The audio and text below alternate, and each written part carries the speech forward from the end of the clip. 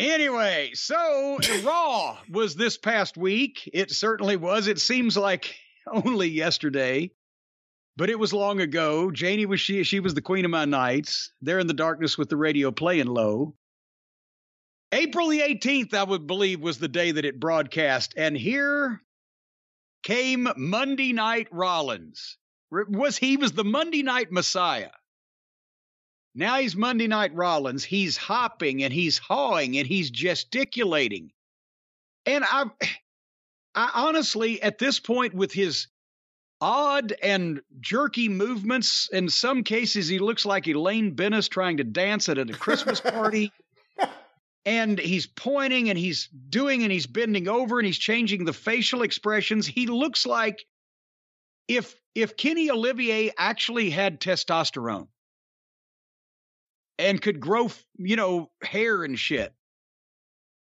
So he invites Cody to the ring to come out and talk to him because obviously Cody beat Seth at WrestleMania and Cody's big re-debut.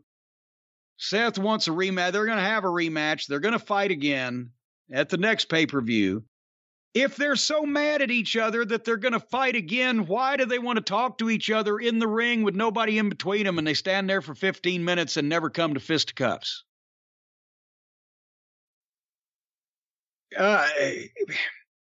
This was kind of like, and I think Cody's going to do well because he's a walking thesaurus, but this is a WWE sports entertainment 20-minute dramatic presentation of a promo trying to get people interested in a pay-per-view match that actually at the end of it, you want to see less than you did at the start because you've seen these guys stand there and mouth off at each other for 15 minutes and nobody did a goddamn thing.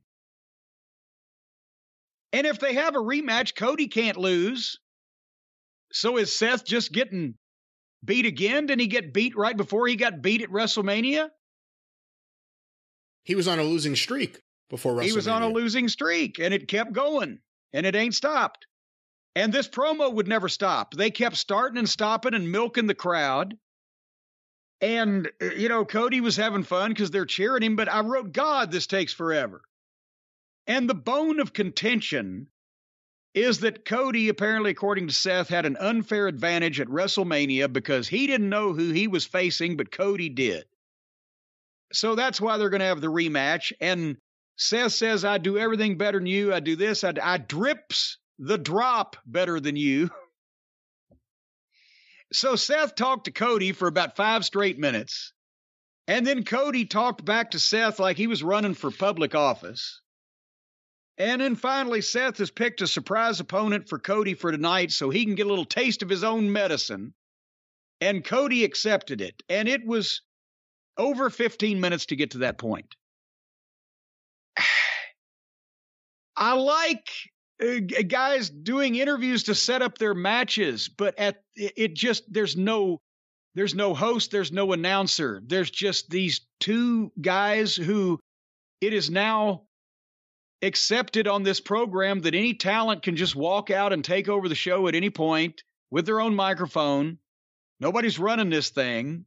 I mean, that horse has already left the barn, but they just talk and talk and talk, and the only time they stop talking is when they're milking the people to cheer, so they're not talking. It was long, is what I'm saying. We, on the Drive-Thru, talked about Cody in WWE, and you had an email about someone saying that the fans there were going to get sick of him, and I disagreed with it, and I had seen Raw at that time, and you hadn't. And I said the problem isn't as much Cody as the way they're using him, which is the way they use everyone else, which is you come there, you're special, now we're going to jam you down everyone's throat. They're jamming him down the throat by him being in there for 20 minutes talking, and he's going to still come out. He's going to get his entrance twice on the same show. Yeah. Which loses its specialness. If we pop big for you the first time, we're going to do the same the second time. I think that's the problem, is Cody has a lot going for him right now, but they also have to use him well to make it work. Well, and see, that's in this company 20 years ago, you could bring a main event guy in and put him on TV every week, but he wasn't doing a 5-minute entrance twice, and he wasn't doing a 15-minute long promo and then having a main event competitive match right when he first got to the company. He was having interviews that were of the length that interviews used to be before they got writers, so they didn't wear out their welcome if they were any good. And there was plenty of talent on the roster, so you got a 6 or 8 minute match to showcase what you could do and get a good win as you were being built up to face more top guys in main event style matches. It wasn't as you said, the incessantness of every show multiple times, seeing the same guy doing a lot of the same stuff. But now the talent is so thin, sparse, that they have to put guys in these long matches, whether they need to be long or not. The entrances, because it's a 3-hour program, are just out of fucking control, just out of hand.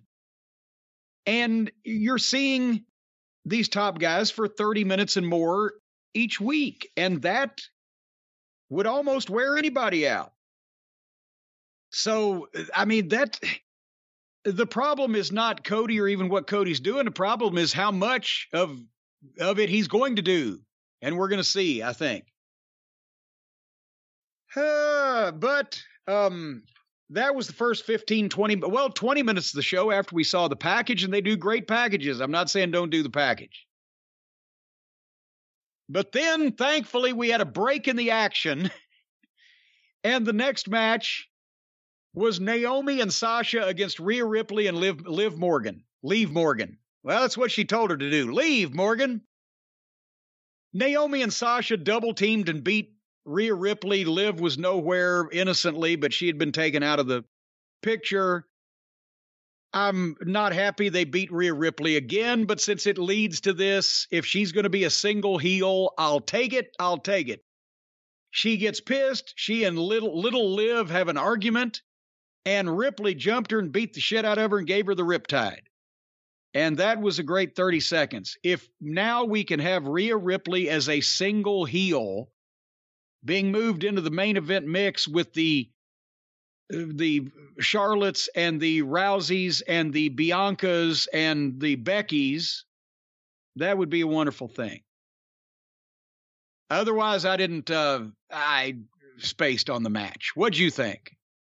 It is what it is, but my bigger question is, what do you think in a perfect world, and if we could take all the booking of the last couple of years out of the equation, in a perfect world, what is the best use of Rhea Ripley right now, as a heel or as a babyface? Right now, I think she needs to be a heel because she's been out there. She has that look, and she can be dominant physically because she's bigger than most of the rest of the girls, and she can show her strength with the moves she does. She's got such a great look and a great smile and etc. when she wants to do that if they'd have pushed her at the start as a babyface, I think it's a great thing. She's an action movie. Somebody again said, oh, Cornette thinks she's a movie star. Once again, not like Marilyn Monroe, like fucking goddamn Bruce Willis, The Rock. She's an action movie star.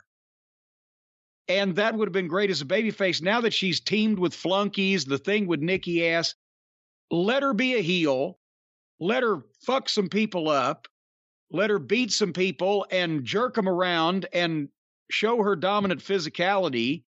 And then later on, as she hopefully will get established with a fresh push, then they could get behind her, as people do top talent being used as top talent. But let's try this, since at least it's different than what they've done before. Speaking of who needs to be a heel or a babyface, good God almighty, did you see the lie detector test? Yeah, I saw. This was one of the more embarrassing segments I've seen in a while. There was no babyface or heel in this. They're all heels, including the people that wrote it and anybody that fucking held the camera on it and made us watch it. The Kevin Owens show, the KO show with Chad Gable, who I liked as an athlete in that team with Jordan, and then they made him shorty, and now they've made him an idiot, and I can't wait to not see him on my television. And they gave a lie detector test to Elias/Ezekiel because, of course, Owens has been flipping out that it's really Elias because, of course, it's obviously Elias, but he claims he's Ezekiel, his younger brother or whatever. And Owens is the only one. He's Oliver Wendell Douglas on a set of Green Acres. He's the only one that sees the chaos and the craziness that's going on, and it's driving him to distraction. He's losing his religion over this. So they set up a lie detector test, and Gable is administering the lie detector test because he's an expert because he went to college and lettered in wrestling or whatever the fuck. And they've got the graph, the lie detector test, the needle, the graph that moves back and forth. They've got that on the Titantron. And Gable is shooshing the people.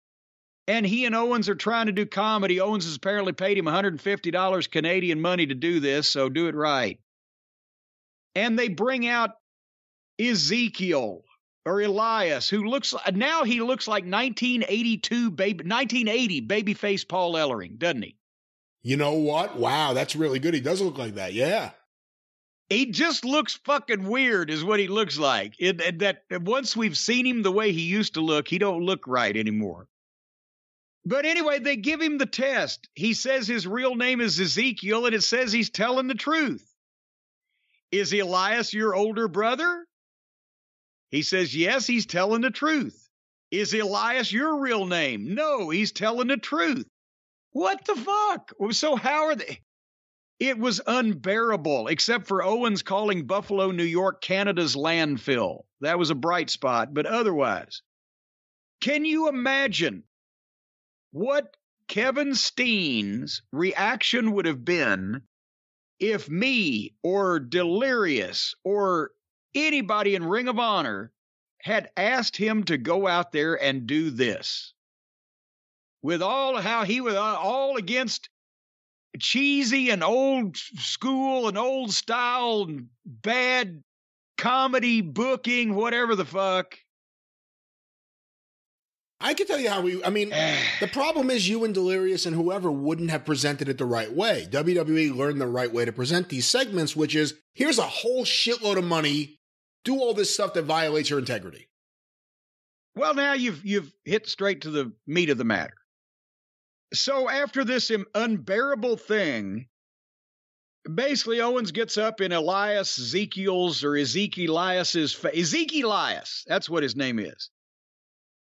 And he got up in his face, and they had words, and Kevin Owens or-elsed him like he did last week or whatever. Well, you got the count of 5, or you got to get out of my ring or else, and then Owens is the one that leaves. And Gable attacks from behind.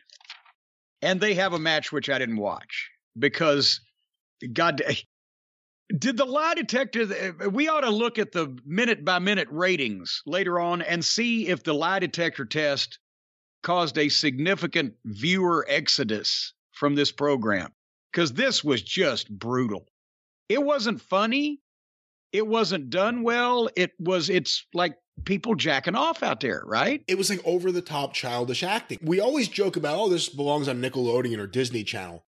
That's what Chad Gable's acting was in this. Kevin Owens is getting even more over-the-top in the cartoony WWE fashion lately, it seems. He's having a good time, obviously, and he's good at delivering their garbage. But you watch something like this, and the big takeaway for me is, who is the audience for this? Because it's not especially entertaining. It's not especially funny. It seems like it's being delivered to a young audience, but we know, based on facts, that there isn't really a big young audience for Raw. It's a much older audience. Wait a minute, you're basing things on facts? An audience that wouldn't really want to see something like this. It makes no sense why something this bad gets on a wrestling show. This was an atrocious segment. But again, they have people who like the stupidity of wrestling, and they like the Elias. You know, there are people like the Otis-Mandy relationship, and those are the same people that are going to like the Elias-Ezekiel crap. Well, next up, Deja Vu. Wouldn't you like the match that we showed you times 22? RK Bro versus the Street Profits, number 743. I skipped that too, because if Randy Orton ever starts having singles matches again that don't involve setting anybody on fire, I'd like to see him. But otherwise, to have to watch Riddle and look at the great value private party here. You know what, though? I watched some of this match, a good portion of it, in fact. If you can, the next time you see RK Bro in I was about to say one-on-one, a 2-on-2 tag team match, a traditional tag team match, they were working pretty good together, Orton and Riddle as a tag team. I thought to myself, I'd really like to hear what Jim thinks of this, but I know he's going to skip it, and I don't blame him, but next time... Is there a good tag team they could wrestle instead of the same guys every fucking week, or is this just what we're going to have? AEW has endless tag teams, and WWE has like the same 4 tag teams in constant rotation always. And AEW, we can't get the rematches we want of the matches that were good. And in the WWE, we have constant rematches of matches we didn't really care about the first time. Okay, I'm just glad we got that straight. Do birds still fly out of Riddle's ass? When I said I saw most of it, I missed the bird part of the match at the beginning. The bird, well, you know about the colon delivery works for the birds too. You know, honestly, if you're watching wrestling and you watch it every week, what incentive is there not to either fast forward or change the channel during a ring introduction? Because you see it nonstop and you know they take forever. So I didn't see the birds because I usually am ignoring things during the introductions. Well, they're going to switch it up one of these days. They're going to have some other fucking creature come out of his ass just to see if anybody's paying attention. Gerbils? The birds attack him. They come out of his ass and just attack him. Peck his little head to death. Okay, well, next up on Raw was a promo with Edge and Damian Priest doing the House of Black's gimmick better than the House of Black do it. You've got spooky looking guys in black suits, a leader and a follower. The follower has a reason to have a bad attitude toward the way he's been treated after he's been swayed in that direction by the leader, who also has a reason to be pissed at the company because, as Edge mentioned, Damian Priest played second fiddle to Bugs Bunny at last year's WrestleMania, and Edge came back and overcame his retirement, neck injury, the whole 9 yards, and as he says, the people they don't appreciate him. Classic heel stuff. You got to think that you're right and that you do have a legitimate gripe, even though you're deranged. And Edge did a great promo here, not only with emotion and facials and inflection and the delivery, but it was shot well. It wasn't a black closet with a lava lamp where somebody walks into a spotlight and finishes somebody else's sentence. The House of Black promos on AEW now look like the fucking, the foreheads in Bohemian Rhapsody, but they've missed one. It's just they're in the fucking dark somewhere with a flashlight shining on them. This looked like what they're trying to do. They just did it better. What'd you think? It's a little too schlocky for me. I don't like this kind of stuff on my wrestling. I do think it works a little better than the House of Black, but we'll talk more about that with AEW's review. The only good thing I can really say about this is, at least, as stupid as I find this, Damian Priest is standing out a little bit more being a part of it. And he kind of looks the role, in the black outfit with the black background and the deep voice. This may be a way to get him somewhere after all this ends. So in that way, I think it's all right. But that's really the only benefit to me I see, is that Damian Priest stands out a little bit more. That's another test they talk about, we're only going to sign people that are such and such height and such weight.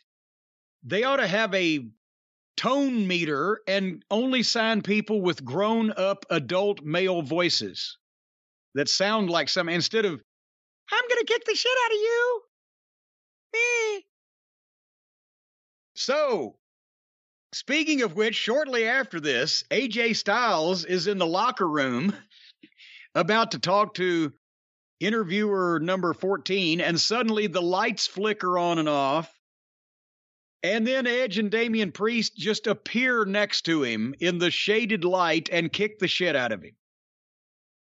And I liked this promo that preceded it, and I like it so much less after seeing this, because now they're just like everything else, they're fake as fuck. Even if they had somebody on the light switch, and what anybody that's been in a fucking major arena knows to be a locker room, it's probably 20 feet square. But they then suddenly colored lights that had to be specially installed come on, and AJ had no idea that these two guys were going to be standing next to him until he saw him standing next to him. They just had the talent go out and talk and look professional and look like the gimmick, look like something. And then they do a bunch of fake, phony wrestling shit that people who wanted to parody wrestling 40 years ago would have done on a sketch comedy show. So, tip of the cap, wag of the finger. That's right. And, I'm not exactly sure when, but I'm going to play spoiler here.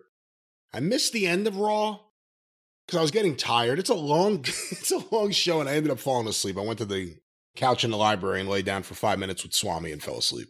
No, I know exactly what you did. You're trying to say that you were up and about and that you were working and watching this show, and suddenly you just had to go and take a nap. You were so tired. No, what it was the combination of the raw tonins that seep into your brain through your eyeballs whenever you watch Raw, and the fact that you were laying in a comfortable position on your Helix mattress. That's what contributed to you zoning out, conking out, and going to the land of somnambulism and missing the rest of this paint drying program. You made the mistake of trying to watch a boring program on a Helix sleep mattress, and everybody knows that's no good. Folks, you could watch back-to-back director's cuts of Deep Throat and Behind the Green Door, and you could still fall asleep during those on a Helix sleep mattress. They're so comfortable. You could be watching footage of Freddie fucking a football. It doesn't matter. Can we get away from some of these films that you're naming and get into more mainstream films? That was actually a sequel to Dumbo Does It Donkey Style. But no matter what kind of excitement you're involved in or you're watching, you're going to go to sleep on the Helix mattress. You got to be careful. You don't want to just sit down to answer the phone. Even if you sit on one of these Helix mattresses, you'll be unconscious instantly. It has to do with a pouch of gas that's stored secretly in the middle of the mattress.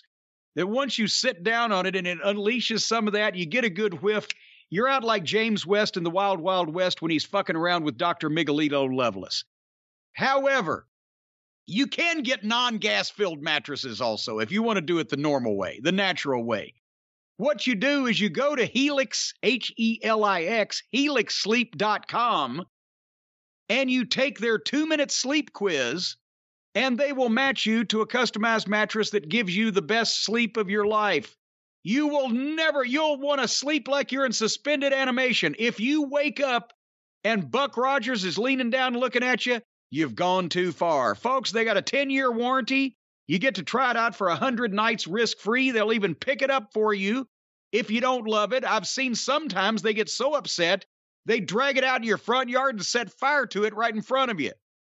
They're upset that they created a mattress that you wouldn't like, and then they'll go and they'll beat themselves with chains across the back. The Helix delivery people, if you don't like their mattress, they want to punish themselves, folks, because they want to make shit that you love. But anyway, if you go to helixsleep.com/JCE, right now Helix is offering up to $200 off all mattress orders and 2 free pillows just for our listeners. helixsleep.com/JCE, up to $200 off mattress orders and 2 free pillows. And remember to specify whether you want the bag of sleep gas placed in the middle of your mattress or whether you want to go it alone. Either way, it's going to be comfortable. But especially if you have any issues, if you get the sleep gas, then you're probably going to be out for 6 months or so. Things will be better by then. Sleep gas? Well, they have the pouch of it right in the middle of the mattress. That's optional, though. And it costs a lot more. You know I'm under the weather. I can't fight you the way I normally would. This is so unfair. I can't fight you. I can't fight so unfair.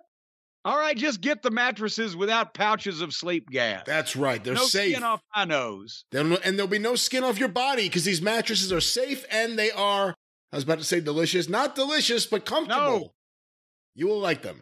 Do not eat the mattresses. No. And they do sometimes have, you got to inspect them like Halloween candy. Sometimes people put safety pins and razor blades No, see, stop. There you go again. There are no safety pins. There are no razors. This is not an Apple in 1976 during Halloween. This is a fine, safe, and comfortable mattress because that's the only kind of mattress we would ever talk about, Helix Sleep. I could have said it better myself. Well, up next, we'll forget about the gas bags until later when we get AEW. And then there's plenty of gas bags. Well, there's plenty of gas bags on AEW. That's true. But the next match on Raw was for the U.S. title. Theory, because he's unproven. As soon as he is, they'll change his name to Fact. Versus Balor for the U.S. title. They have already had 5 matches, have they not? Do they not wrestle every week? Either in singles or in 6-man or whatever the fuck. I've seen Theory beat Balor. I've seen Balor beat Theory. These are not massively disputed finishes that call for immediate rematches. This is not a blood feud. They just don't have anybody else to wrestle, and they wanted to put the belt on our boy Theory. So they had a bit of a match and went to the break. They came back and did some of the same stuff they usually do. This was not the best one, nor, I don't know, the worst one that I've seen. Theory did a nice leaping, flipping something off the top rope, and then Balor missed his stomp off the top, and Theory hit his finish, 1, 2, 3, and they got a new United States champion in, I don't know, this took 10 minutes with the break. And then all the mid-card guys hit the ring to celebrate a heel winning a title, and they pick him up on their shoulders, and then here comes Vince out to the entranceway with his music, and old Theory goes up to Vince and takes selfies with Vince and the belt. I don't know that this was exactly the career-making moment of making this guy a big-time champion, or whether it was a TV match with a belt involved and a bunch of preliminary guys who just wanted to be on the show were the ones that were happy about it. But you went to sleep, didn't you? Well, I did catch some of this because some of it rings true. I remember a bit of it. True? But this was the Sounds like you've had your bell rung more than one time here lately. Hey, listen, Sudafed, marijuana, caffeine, it's all happening right now inside this body. But what I was going to say is this is the first time you've seen Austin Theory, unless I'm wrong, since he had his name changed to Theory. We hear the reports, it sounds stupid. What do you think when you actually hear him announced as Theory and called that throughout the match? It's as stupid as the reports. And again, now they brought up, well, what about Edge and Goldberg and Christian? His name wasn't Matthew Edge. It was just Edge. Yeah. It was never 2 things to begin with, and then suddenly dropped it. And also none of those names beg for a question mark at the end of them. But when Theory? Yeah. You slept through the title change. Shame on you.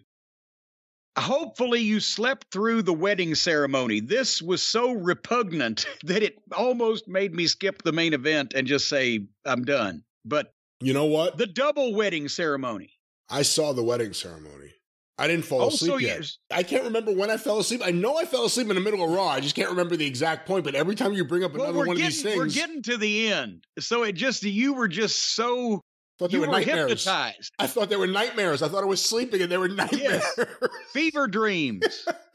The double wedding ceremony. Ron Killings is the preacher. R-Truth is the preacher.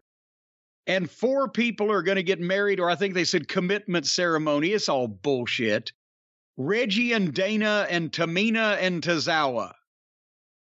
What happened to Bob and Carol and Ted and Alice?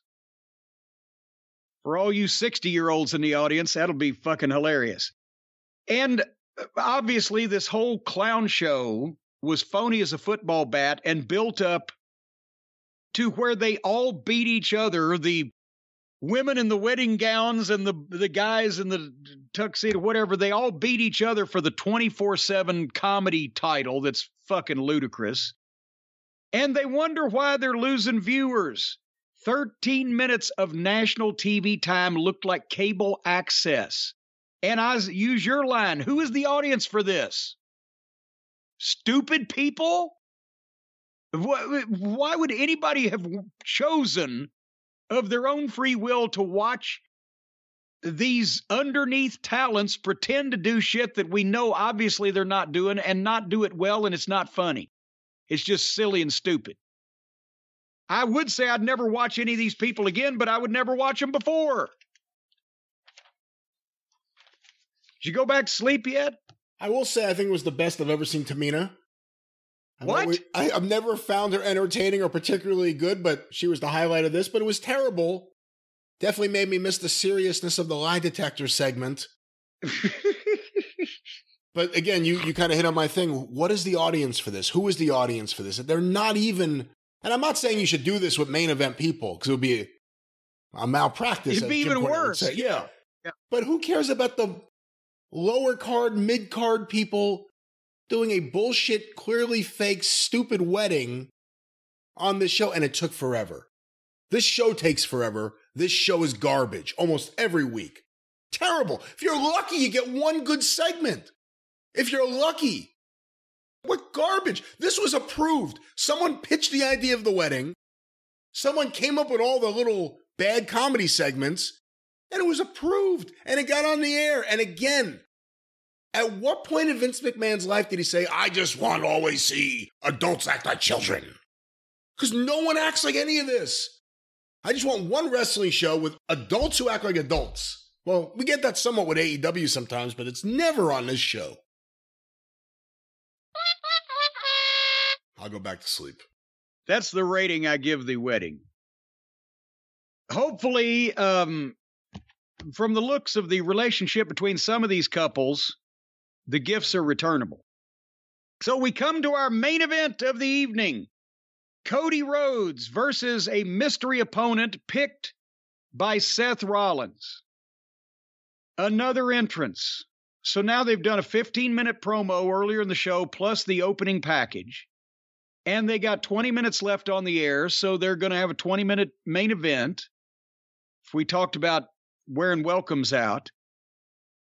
So here comes Seth again, big, the big entrance, the suit, the music, the whole 9 yards, and he does a big introduction of Kevin Owens, the same guy that just did a 15-minute comedy lie detector segment and threatened somebody or else and then walked off on him. Now they don't have enough talent for 3 hours, so the guy that keeps or elsing and walking off is about to do a job of some description here in an unrelated angle because they don't have enough guys. It really is sometimes like Raw is the old promotion where the weather's bad or guys couldn't make it there. Yeah. It's just a small house show where you have like a tag team match and then 2 singles matches featuring the tag team wrestlers and then everything else featuring the same wrestlers over and over. That famous Knoxville TV that still exists, thanks to Golden Boy Joe Kazana. It was fucking snow in East Tennessee, and none of the guys could get to TV. Ron Wright was there because he lived there, and Ron Wright could get anywhere. And the rest of the hour of the show was Jerry Lawler and Jim White having 2 singles matches against Tommy Gilbert because Tommy Gilbert's partner wasn't there. And they did the interview angle with Ron Wright, and that was the fucking show. That used to happen a lot in the old days when the card wouldn't be that huge to begin with, and you were supposed to be at the studio for TV an hour before the show went on the air live, so shit happened. But anyway, they did 2 minutes of the match with Cody and Owens, and Cody did a dive, and Owens racked him into the rail, and they went to the break. And they came back from the break, and I noticed this. I don't know if you were back snoozing, but I was done. Yeah, I was done. Okay. Well, they were going through all the motions of having a match, but just that. I mean, they're palming guys' heads and flinging them through the ropes, and they're going. And it's a pace, but it's not aggressive. It's in kind of an uninspired spot show match. And I could imagine that Owens was probably tired from being out there for 15 minutes of lie detecting and whatever, but he got some heat on Cody. Owens goes to the top. Owens did a senton, the flipping thing where they land with the back like Jeff Hardy's doing potatoing people now, right? Yeah. He did a senton. Cody raises the knees, but Owens landed on Cody's knees for real. Right top. He could have blown both his PCLs. He squashed him up like a fucking accordion. And then they took a bump over the desk. After they go out on the floor, they're fighting on the floor, they take a bump over the desk, and suddenly Seth Rollins' music starts playing, and out he comes, and they go to another commercial. Now there's 8 minutes left on the air in the main event, and they've just gone to a break. Talk about breaking up momentum. And the tease to keep us after the break is Seth's coming. What's he going to do? Well, guess what? When they come back, they're just wrestling. Seth's not a fucking participant or an entity. He's just hanging around. He didn't do anything. So Owens hits a splash off the top, gets a 2 count. And another lead-assed swanton gets a 2 count. And Cody starts making a comeback, finally, but he gets powerbombed for another 2 count. And then Owens goes to the top again. And Cody gets up and fucking some way they're doing the thing on the turnbuckles. And some way Owens gives Cody a fisherman suplex off the top rope, and Cody gets his foot on the ropes. And then I wrote, Jesus, where's the cannon? And then Cody backdrops Owens onto the apron. He takes a full bump on the apron hard and rolls off on the floor. And Seth Rollins is telling him, get your fat ass back in there and do something. And the referee's counting him out. And at 9, Owens tells Rollins, well, it's your stupid match. And waves him off and walks off again. They ought to start. Kevin Owens has music to come out on his entrance. And then every time he leaves, they play the walk-away music from the Incredible Hulk. Do-do-do-do, So he walks out as the referee is at 9. He's waved Rollins off, and my DVR froze because they were that close to the end of the show. So apparently, Owens took a walk and got counted out. Cody won, and this took a long, long time to do. What were you dreaming about at this point? How lucky I was not to be watching WWE. It's a rotten show. It's terrible. You're surprised when it's good. You're not surprised when it's bad, because bad is typical. Well, see, that's what lowered expectations. They get you thinking, yeah, I'm going to watch this show and it's going to suck pond water. And then they throw one good thing in and you're just over the fucking moon. But unfortunately, folks, because Brian has been feeling puny, and he did nod off because this Raw ranks right up there with hypnosis as a great way to go to sleep. But if you neither want to subject yourself to 3 hours of Raw nor hire your own hypnotist, then you know how the best way to get to sleep is, and how most people get to sleep is these days, and that's with the incredible powder from Beam called Beam Dream. And Brian, of course, that poor sleep can cause weight gain, mood issues, poor mental health, and lower productivity. And sleeping less than 6 to 7 hours a night is linked to reduced white blood cell count, which, of course, the white blood cells are what protect our body against illness and diseases, virus, bacteria, germs, Russos. The white blood cells are our first line of defense, so having a consistent nighttime routine is so important. A better tomorrow starts tonight. Or if you want to get an early start, this afternoon. Introducing Beam Dream. That's what's being brought into this conversation. It's the world's most innovative functional wellness brand is Beam, with unique products for everything to make you sleep, to make you recover. And boy, sleeping's one thing, but recovering from sleep, that's even harder. But right now, folks, today, you're going to get a special discount for the Dream Powder, Beam's best-selling healthy hot cocoa, which contains natural sleep-promoting premium ingredients, triple lab-tested. I don't know what that damn Labrador has to do with this thing. He sleeps in a corner on his bed all the time anyway. But he's tested it 3 times. There's no THC in this, but still get it. And 98% of people surveyed fall asleep faster when taking Beam Dream.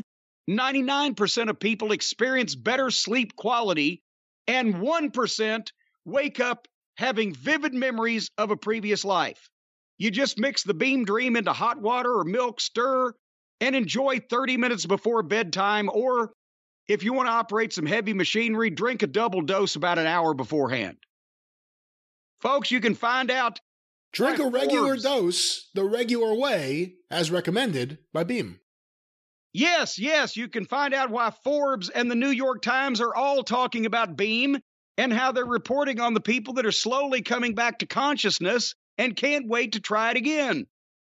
And if you don't love it, you'll get your money back, guaranteed. Actually, they'll tell you they sent you your money. You'll be so confused when you wake up, you won't really know the difference, and you'll forget about it after a while because there are short-term memory issues. However, for a limited time only, you can get $20 off when you go to Beam, that's BEAM, beamorganics.com/JCE. Use the code JCE at checkout. beamorganics.com/JCE and use the code JCE for $20 off. You will sleep like you are a member of the Transylvanian Undead with Beam. That's right, but we will be alive with Beam, and you will feel alive when you wake up from Beam. And hopefully I'll have some Beam after this show, because I could really use some. You need some Beam or some Dream or some Steam or something to you. As a matter of fact, what is keeping the folks awake over there in the Arcadian Vanguard division here this fine week? Oh, sinuses or not, another great fucking week on the Arcadian Vanguard Podcast Network. Get information about all the shows on Twitter at Superpodcast or on Facebook, facebook.com/Arcadian Vanguard. A few notes. The latest episode of the Mid-Atlantic Championship Podcast with Mike Sempervive and Roman Gomez is out right now, reviewing the first episode of Mid-Atlantic Wrestling TV from 1983. Hear it today at midatlanticpod.com or look for the Mid-Atlantic Championship Podcast wherever you find your favorite podcasts. Also want to make mention of the latest episode of the Mid-South Wrestling Television Review with myself and Mike Mills, out right now. Go to midsouthpod.com, also available wherever you find your favorite podcast. Hear the early days of Jim Cornette and the Midnight Express and Mid-South Wrestling, December 1983, the Mid-South Wrestling Television Review. Of course, also want to mention Shut Up and Wrestle with Brian Solomon, SUAWpod.com. Available wherever you find your favorite shows. This week's guest, David Marquez. Hear that today. Once again, Shut Up and Wrestle with Brian Solomon, SUAWpod.com. And of course, the 605 Super Podcast, The Mothership! This is the second week in a row where there's a house guest wondering what the hell just happened in this house. But opening week Star Wars is out. Hear it today. Hear a fun talk about wrestling and baseball at 605pod.com or available wherever you find your favorite shows. Look for the 605 Super Podcast. And now I'm feeling it again in my throat. The Mothership. I was about to say, see? Fuck. As Bobby Eaton used to say, fuck around. Pretty soon you won't be around doing all that mothership stuff at me in your condition. You're a sick man, Brian Last. You're getting sicker all the time. Time is drawing near. You don't have much left. What? I have lots left, I hope. I can tell it by the sound of your voice. You're on the downhill slide or the uphill slide or whatever it is. No. You're not doing any good.